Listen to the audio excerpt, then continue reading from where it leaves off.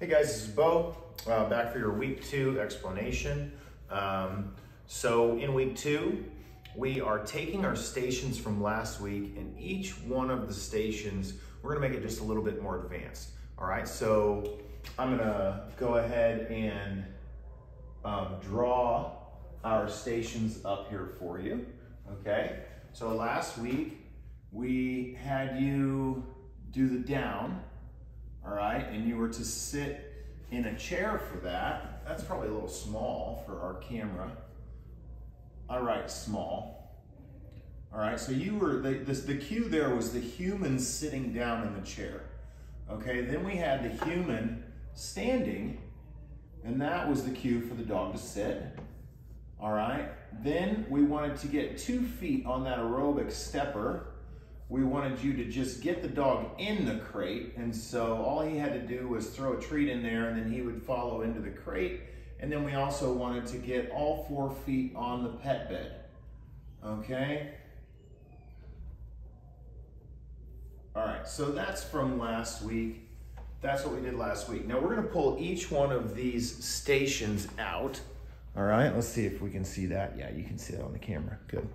So we're gonna pull each one of these stations out and make it a little more advanced. Now the first thing is we're gonna add duration to every single station, okay? Now there is another video that you should have the link for that talks about how we're gonna add duration, so I won't go into too much detail, just make this video longer. But check out the adding duration video. That's gonna be the first step to every single one of these, okay? The next thing we wanna do, all right, is look at our down. So we're gonna pull our down out and just focus on that for just a sec. So on the down, we wanna add duration to it. We don't want the dog, you might notice already if you've been doing it for a week that the dog goes into the down, gets paid, and then they'll pop up again and then go back into the down, trying to get the behavior to reoccur so they can get another payment, all right? We don't want the dog thinking that he has to come out of the down and back into it to get another payment. We want him to know that if he holds that behavior, that the payments will just keep flowing, okay? And that's why our first step is adding duration. Once again, check that other video for that, okay? So we're gonna add duration. The next thing that we're gonna wanna do with our down is we're gonna want to start to do it in multiple locations. Now, since you only had one down in your circuit here, you probably, more than likely, did it at the same chair every single time all week long. So the dog may have some kind of an idea that that chair that you use has significance to it, but it doesn't. The significance is in the fact that the human has sat down.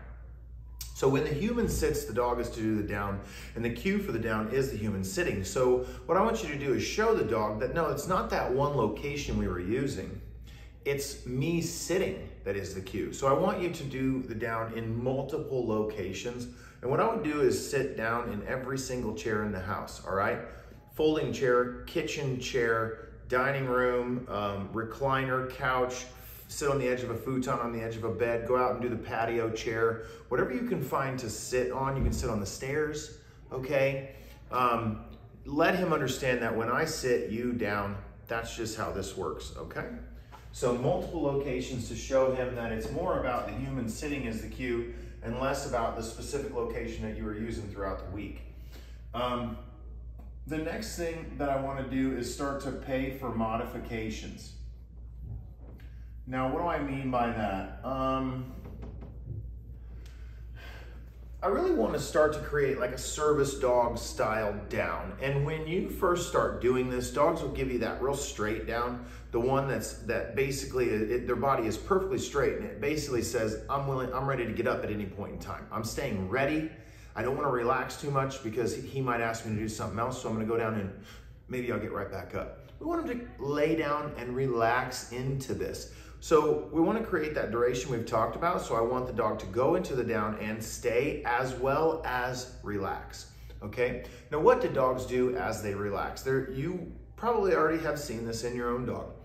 They'll flip the hip. okay? When they flip the hip, they're getting comfy. They realize they're gonna be there a while. They pull in one paw, okay? My Border Collie will cross her paws, it's super cute. And then they'll put their head down, okay? With bully breeds, you see that they do this, well, there's a Golden Retriever that did it recently.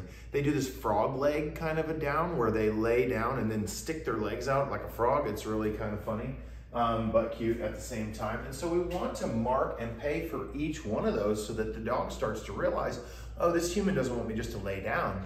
He wants me to lay down, stay, and relax, okay? So each one of those behaviors that dogs naturally do as they relax, we're gonna mark them and pay for them.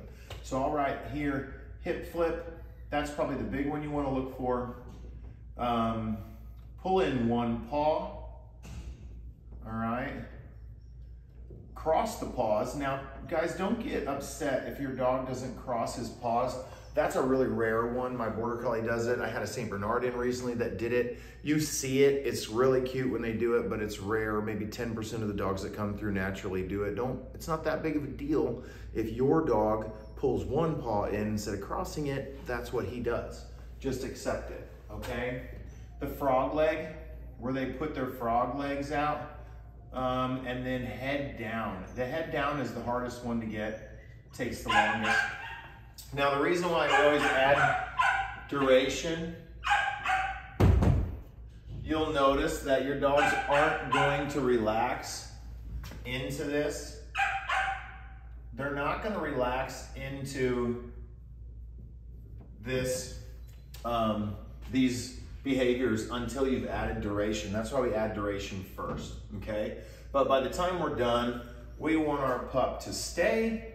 We want our pup to relax and also to understand that the cue is us sitting, not necessarily that specific spot, okay? So that's what we're gonna do to the down. All right, sorry about the barking dog. Hopefully that doesn't distract you in this video. But we are in a dog training kennel. So I don't know, there's a lot I can do about it. So the next thing I wanna pull out and look at our pet bed and our crate, okay? Now, with the pet bed and the crate, okay? Last week, we just wanted them in the crate, one treat, and then we go. On the bed, one treat, and then we go. Again, the first thing you're gonna do is start to work on duration. Check out the duration video, all right? But by the time you're done working on the pet bed and the crate this week, I want you to create the exact same requirements for the pet bed and the crate that you did on the down, all right? So like, it's a bed. So what do we expect on a bed? Go there, lay down, stay, and relax. Same with the crate. When we put you in the crate, you're gonna be there a while. We're going to dinner, we're going to the movies, whatever it is. So go in the crate, turn around, lay down, flip the hip, put your head down, pull in one paw, and relax, okay? So basically for the pet bed and the crate, we have the same exact requirements as the down. Okay, same requirements as the down. Now with our sit, the stand and the sit, I want you just to add duration to that. I don't have any other requirements for the sit, okay? And the last thing though that we want to look at is our speed racer drill here, which is our 2-foot aerobic stepper. And you know what? I'm gonna make a whole nother video on speed racer drill. So that's it for our stations part 2 for now.